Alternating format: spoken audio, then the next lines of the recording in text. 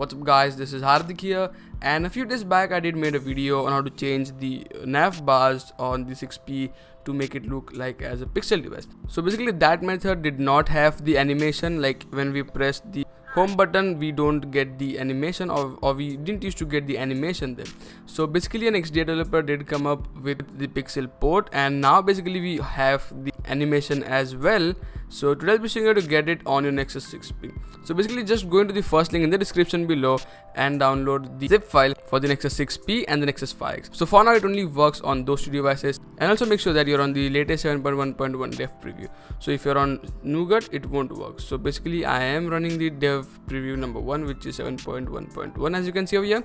So yeah, make sure that you are running that and then you're good to go. So basically just have to do is reboot into your recovery mode. So I'm having a TWRP recovery. Also make sure that you're on the latest version of the TWRP recovery, and then you're good to go.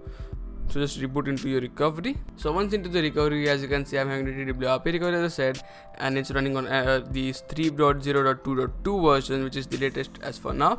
So yeah, make sure that you're on that. So once into the recovery, just have to do is go into install and scroll down until you see the pixel navbar animation Nexus 6p.zip. Make sure that you see the Nexus 6p and the 5X correctly and download it. Just hit on it and swipe to confirm flash. And once you're done, just wipe the cache and Dalvik cache just for safety reasons, nothing else, and then reboot your device.